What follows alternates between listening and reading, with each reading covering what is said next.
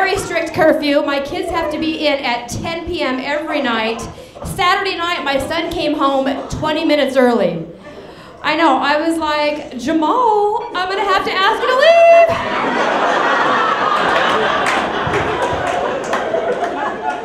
In fact, now I don't want you to come back till 10 a.m., okay? And all my kids have different last names.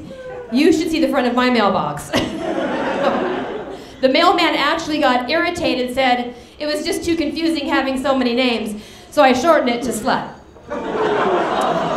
I know, but guess who's dating the mailman?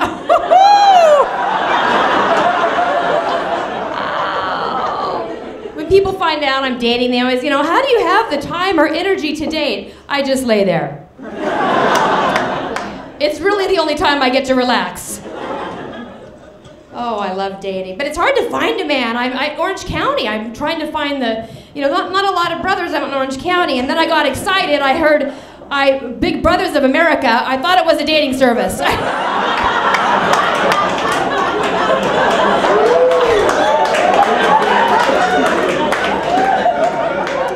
Now that was an embarrassing phone call. I drunk dialed Big Brothers of America. Can you bring me a bit? How about a meeting? But it's hard to find a man. You can't date in the workplace with sexual harassment. I don't think there's enough sex in the office, personally. I want my boss to massage my shoulders if I'm typing a rush document. Really? And when do I get to hear the good stuff? Maybe the hottest guy sneaks up behind me at the copy machine and whispers, God, I love a short, stocky blonde with thick ankles and a fat ass.